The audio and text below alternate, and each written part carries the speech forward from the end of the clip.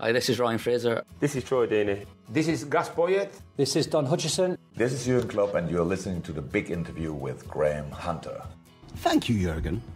I travelled to all these interviews from Barcelona, and our socios, our beloved members, keep us on the road. This independent podcast would not happen without them. Please go to patreon.com/Graham Hunter right now to become a socio, to become one of our members, and get an extra big interview every month, plus loads of bonus content. So go to patreon.com/Graham Hunter, patreon.com/Graham Hunter, and we'll bring you joy.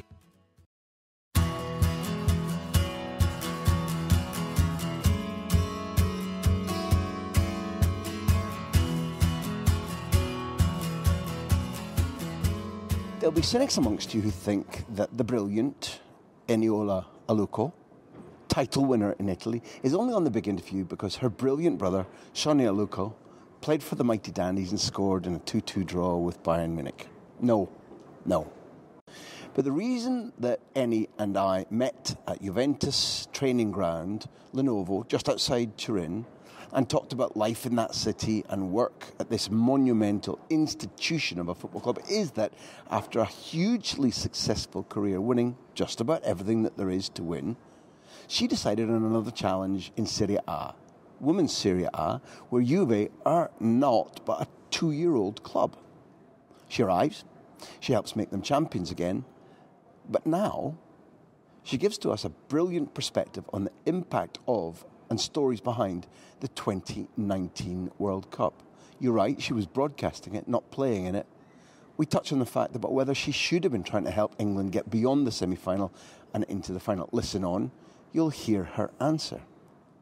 Eni also talked brilliantly about the perspective she gained while writing her book. It's a cathartic perspective on the pivotal time in her career when, over a course of more than 18 months, Eni fought a culture around the England coaching team. It's a fight she won at a cost, but when she reflects on that and what it's done to her and how she feels now, I guarantee you'll be interested and a little bit surprised. Eni Aluko, double winner in Italy and England for Chelsea, lawyer, pioneer, brilliant analyst.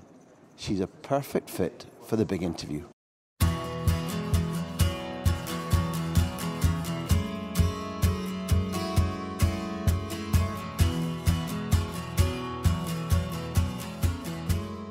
It's not often that we record the Big Interview abroad, but that's not the reason for my excitement today, nor is the fact that we're speaking to the sister of an Aberdeen legend. But that is true. No, we're with Eniola Aluko, who is, well, amongst many other things, newly champion of Italy.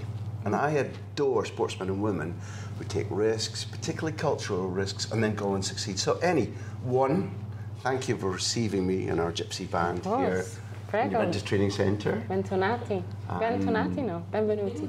Excuse me. Molto grazie. Now listen, before we even start the interview, I had to laugh when we were communicating via Twitter because I can't speak Italian, but I hear phrases and I wrote them down phonetically, and your answer came back absolutely in beautiful Italian. I went, okay, there's a learning lesson for me already. We might be here to talk about your book, They Don't Teach This, but you've taught me already how to improve my Italian. How is your Italian? And don't be modest. It's okay. I think after 1 year, it's taken time. But the way I judge it is how I can operate in sort of everyday situations with the coach or with the teammates or in a taxi or in a restaurant. I think I'm very comfortable in all of those situations now. Whereas when I first arrived, the first 6 months, I was sometimes afraid to sort of speak to the taxi driver in case I didn't understand or I didn't understand everything the coach was saying.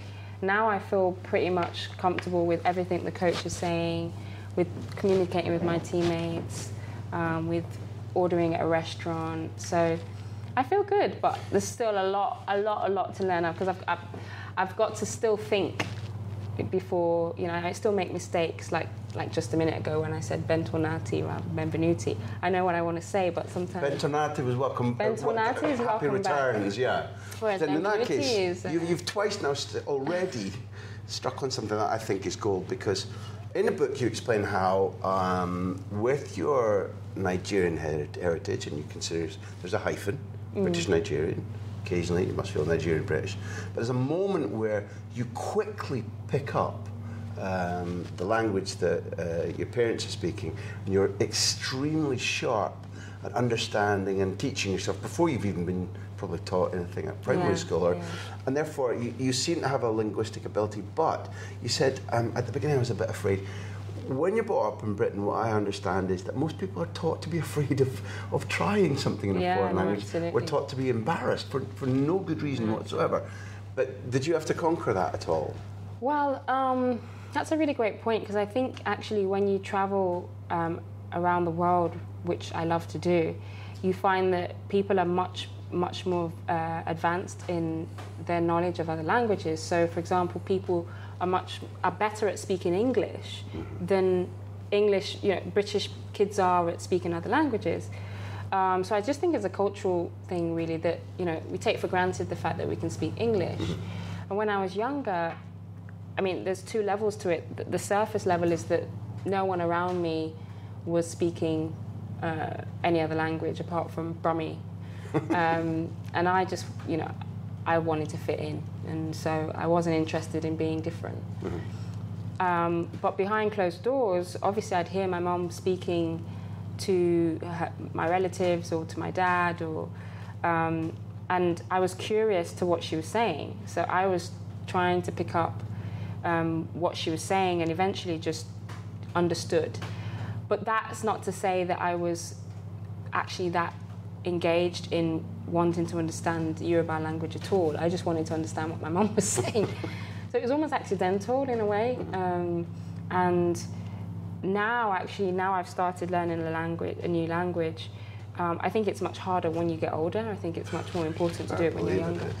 But there's a quickness to me learning certain things, because Yoruba and Italian are quite similar phonetically in the O's and A's, and it's very expressive. And so that's just, it isn't identical, but it's a useful bridge to retention or ease of pronunciation, for example. Yes, exactly. Well, okay, that's only a small part of the rainbow experience that is living abroad. And living abroad is very good if you win the title and you're successful. Yes. Thank God it went that way. But I looking now back at the decision you made about, I presume, leaving or parking aside your flourishing law career to come here to play at Juventus in a relatively new, not franchise, but team, although an historic club, second year of Juventus. You looked at presumably language, temperature, food, culture, as well as football. Between what you were weighing up then, looking at the adventure and saying yes, and sacrificing things, to where you are now, how has it gone? Well, I honestly feel like I couldn't lose in making the decision. You can only gain both good and bad from stepping out your comfort zone. And I was very much in a comfort zone at Chelsea.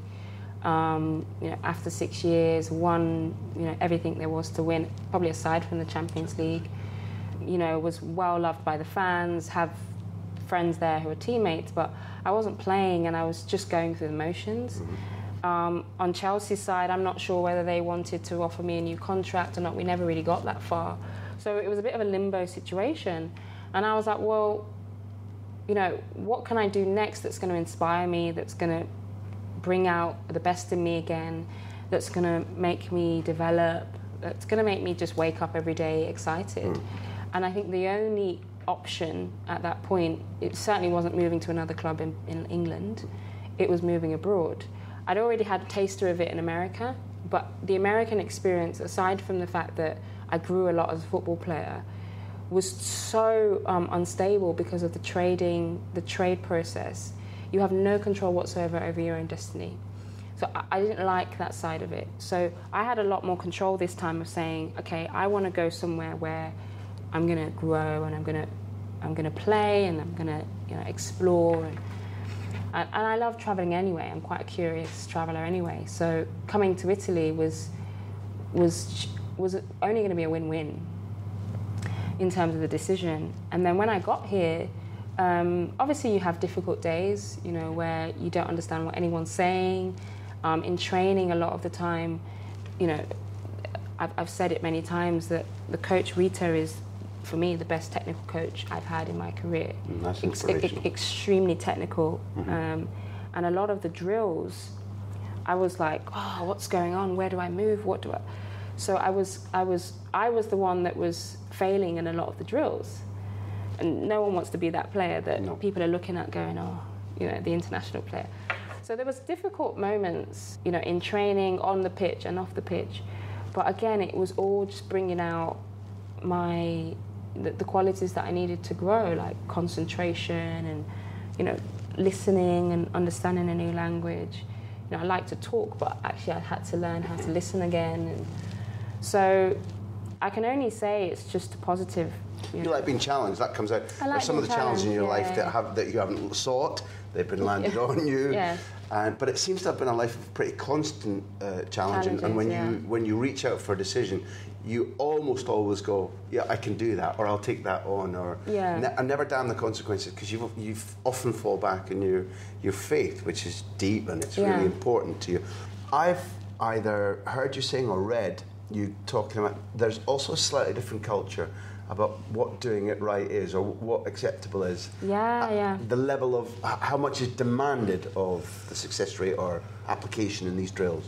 Yeah, again, I think Rita Garino, she is particularly specific on technical drills.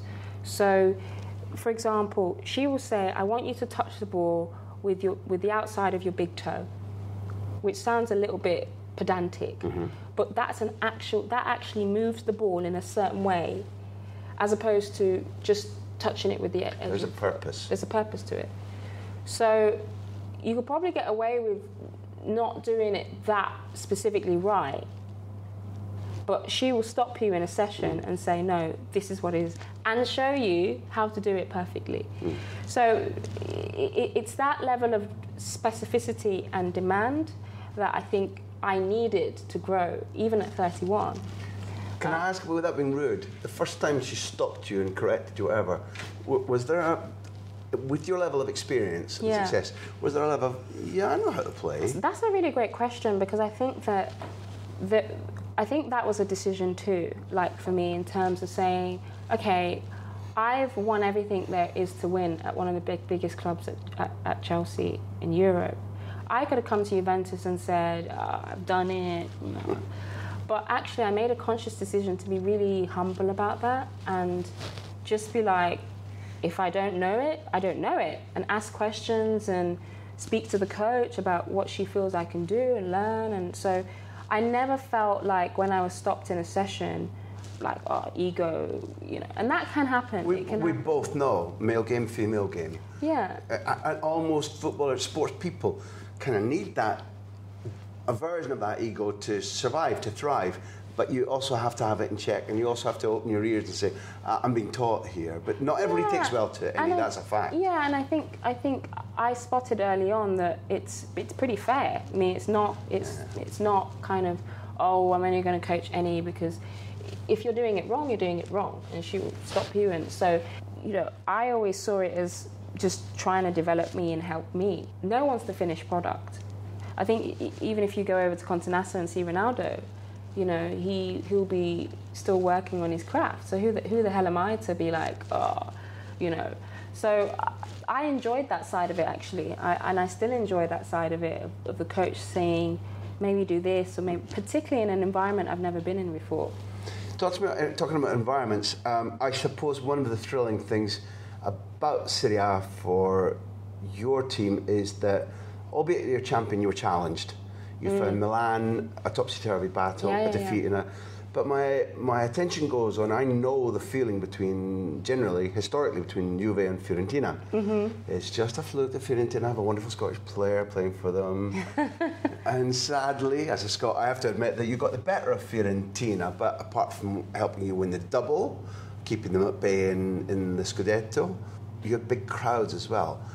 Emblematic of your first year in Italy in football terms, that Juve-Fiorentina thing must be quite special. Yeah, I mean, I obviously know about rivalries. You know, we had it with Arsenal at Chelsea and City over the Manchester years. City. That was, I mean, I think the word's probably hatred, you know. I was going to say it got personal. So I understand. I actually liked to see the level of animosity because I think you need that in a championship race.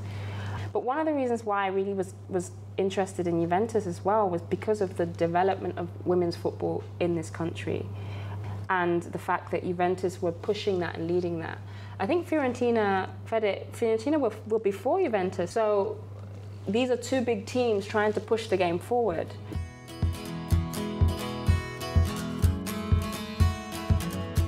Now it's time for the Bet365 question. Our kind sponsors at the world's favourite online betting company wanted to know more about Eniola Aluko's first season at Juve, 2018-19, when she picked up the League and Cup double, Scudetto Coppa. Here she is talking about that memorable first campaign in Italy. Honestly, I didn't come to Juventus with much expectation in terms of winning the trophies. I didn't want to put too much pressure on that. First for myself and just in general, I thought, okay, I just want to play and see how it goes. I think it helped that Juventus had already won the league the year before. So it was already a successful team that were hungry to do more. But from a personal point of view, honestly, I think if we didn't win the double, I still would have felt like I'd gained something from the experience. However, being able to look at a trophy and say, in 2019, that's what I won when I was in Italy, that helps. So it was kind of, you know, it was a bonus, really. And doing it in a way that showed that the Italian league was quite tight. There was games we lost and we had to win it on the last day, and all of those things make for a great experience and title race.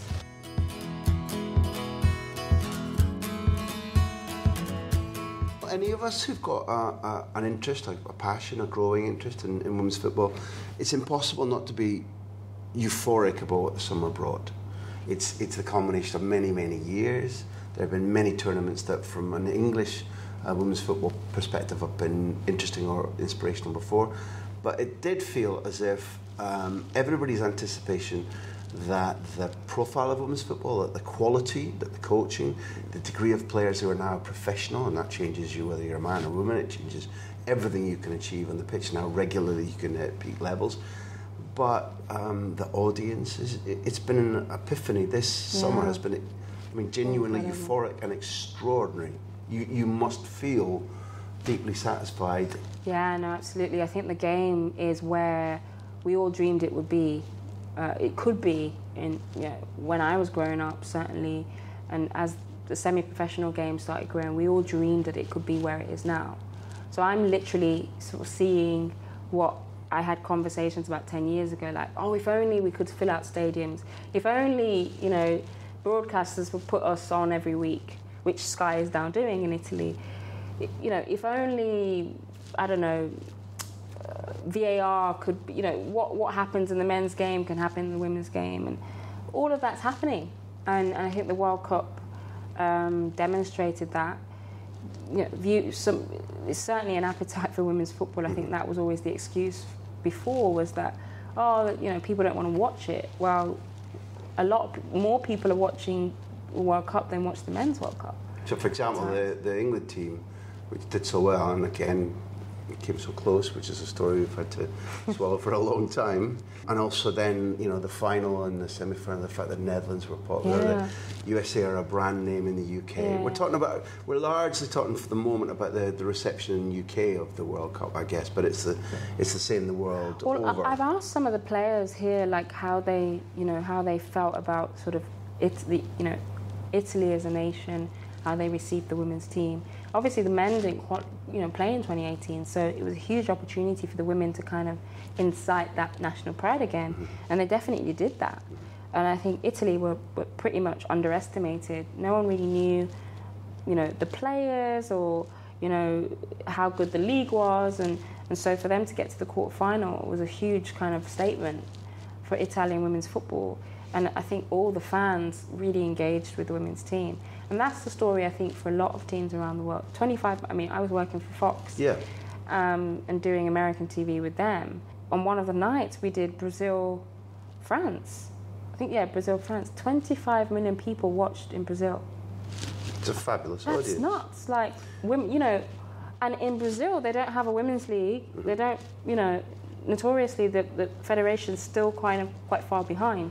But 25 million people are tuning in. See, I know, like, you can say it's nuts because of what you've had to go through in order. Yeah. I mean, and also the cruelty of loving your time and developing at Charlton and the club disappearing overnight. And this happens in the States too.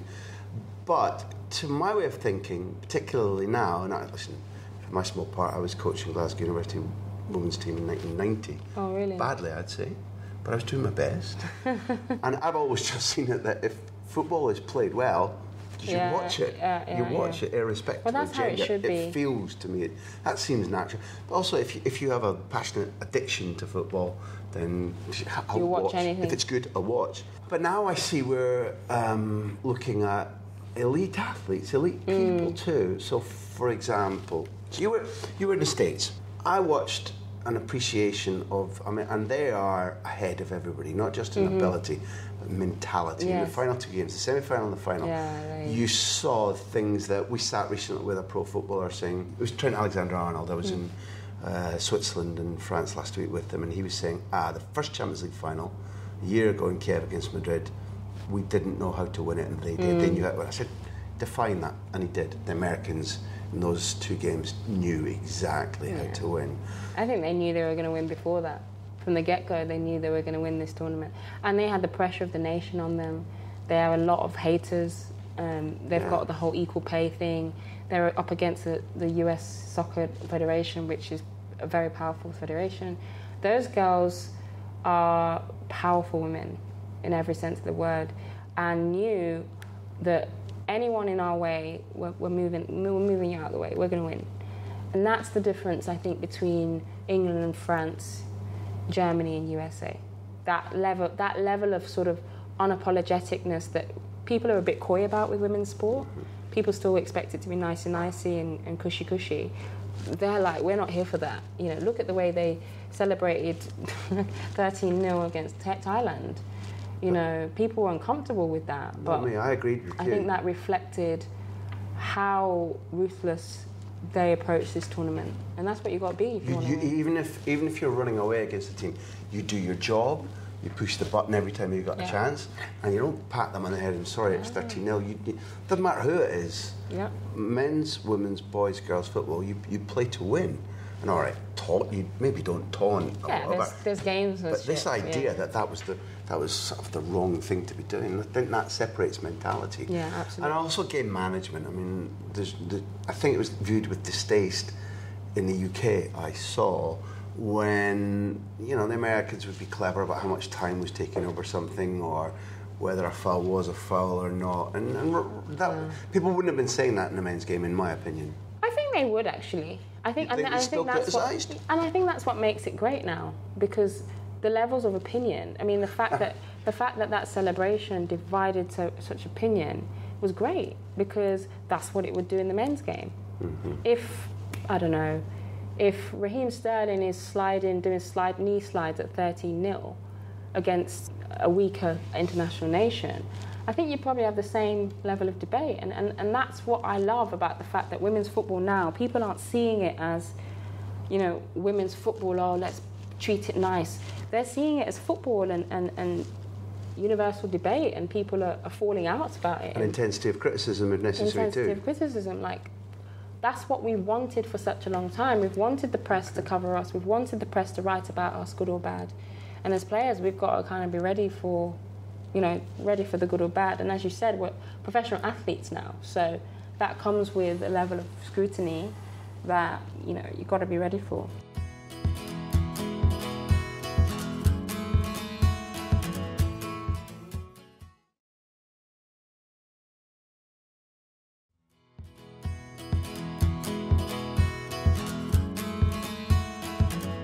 You mentioned Raheem, he was going to come up in this because it's my perspective that he's an extraordinary footballer who's been coached by one of the best, the male equivalent of Rita, perhaps. Of course. His trajectory is extraordinary, and the way in which he's been treated, particularly by branches of the UK media, has been outrageous. And it got me angry, and therefore I'm putting out there to you my point of view. Maybe you disagree, but I watched the way that Rapinoe was treated post-World Cup about. There was one moment at a presentation when the crowd is singing her name and she gets up, does a little dance, sit down. It was a deluge of look at her making this all about her. Won again at an awards ceremony immediately after winning, becoming world champions again. Signing a young kid's autograph while not actually looking him in the eye as if she should have been hugging him or something. The kid gets his autograph. She's done him that nicety. And there seemed to be, and she spoke, I thought, in an uplifting, brilliant way, but also the message, eloquent for sure. What she's saying, touched everybody, whether you watch women's football or you don't, men's football or you don't. And immediately what that seemed to draw out was a backlash, a readiness to get after her, maybe because she's seen as too outspoken. But I equated the treatment of Raheem and Megan Rapinoe. I think that's a great equation, and I think it's so multifaceted because I think as athletes, when you put yourself out there on things that are non-sporting, it is a guarantee that you will be attacked. It's just a guarantee. Because people don't see you as deserving of having a voice in that sphere, no matter how eloquent you are. Oftentimes you can get the benefit of it because people go, oh, actually, that's refreshing. That's refreshing. Yeah. But the reality is that we have these huge platforms where one tweet can change the world. So it's a decision, and I've had many arguments with footballers and different athletes about, well, do you just want to be the athlete that scored a lot of goals, or do you want to be someone that actually, when it mattered and when things affected your team and affected you, you spoke up about it? When you don't always have to speak up. I don't always speak up when something happens, but there's pointed moments when you can, and it can actually change the conversation. So I'm not at all surprised to see the level of backlash from Megan Rapinoe and Raheem Sterling. But I think in the long run, those are the athletes you remember.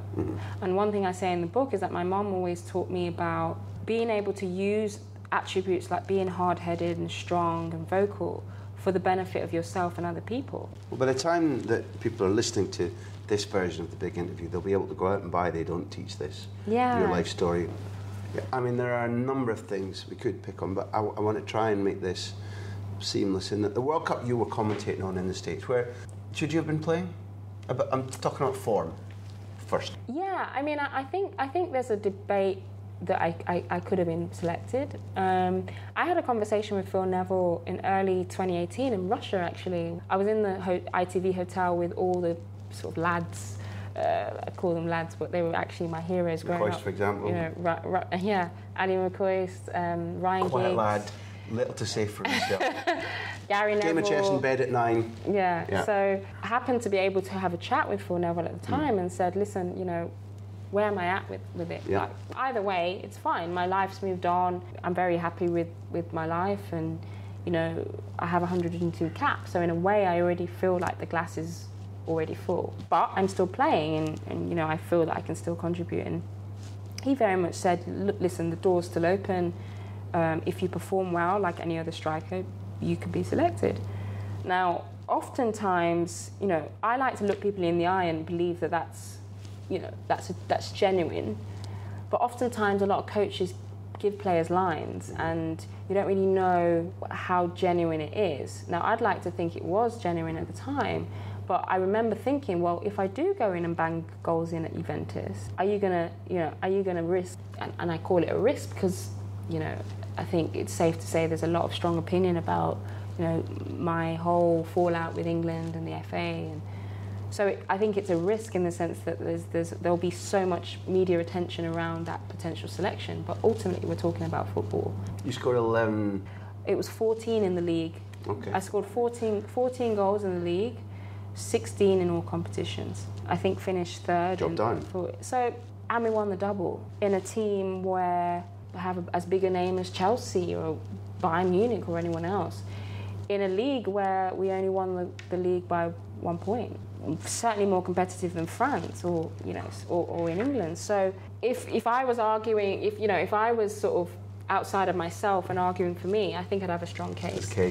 So I think the long answer is, I think that question is probably better answered by Phil Neville, but it doesn't help to think that there's other factors that would have stopped me being selected outside of just pure football.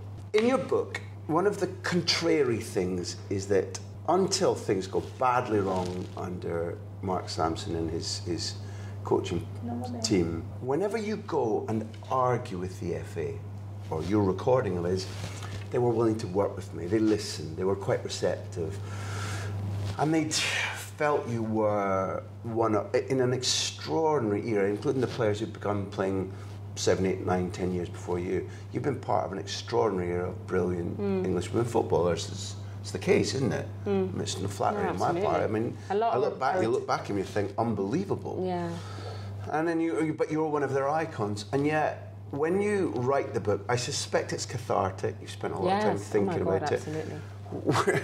When you look back on that situation, how you're treated by your coach at national level, and then the process you have to go through and how you're subsequently treated by the FA, where are you at now? Because you often talk about trying to accrue wisdom. You're a brilliant mind, you're a first-class honours degree and a practising lawyer in several different practices. You have deep faith, which conditions how you react to things in your life. Look back. What have you learned? Well, this was a big thing, Graham, for the book, because we had to decide the tone of it. Whilst telling the entire story that's already well documented, there was a risk that I was pouring over your ground. There was a risk that I was crying over spilt milk. There was a risk that, well, this case is settled, why are you still talking about it? But it's a huge part of my story and a huge part of my life and a huge part of who I am today. What I wanted to do was tell the story again, but also give insight into how I felt at those moments, and how what someone says is one thing, how you feel about it stays with you. So really give the reader insight about how I felt, because a lot of the reporting at the time was like, she was called lazy, so he shouted at her in front of loads of people, so, and there was a lot of that.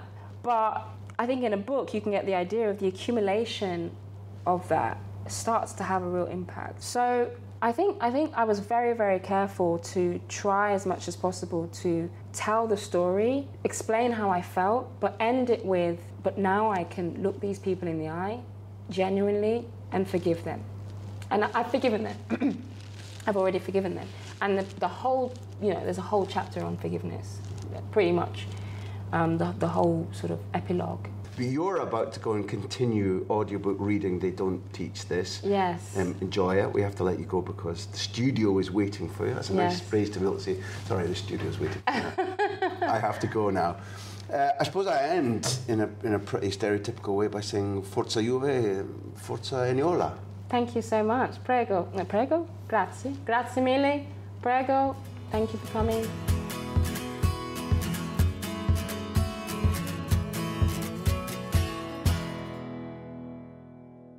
Thank you for listening to The Big Interview. It's produced by me, which sounds egotistical, but it's also true, Graham Hunter, and Backpage.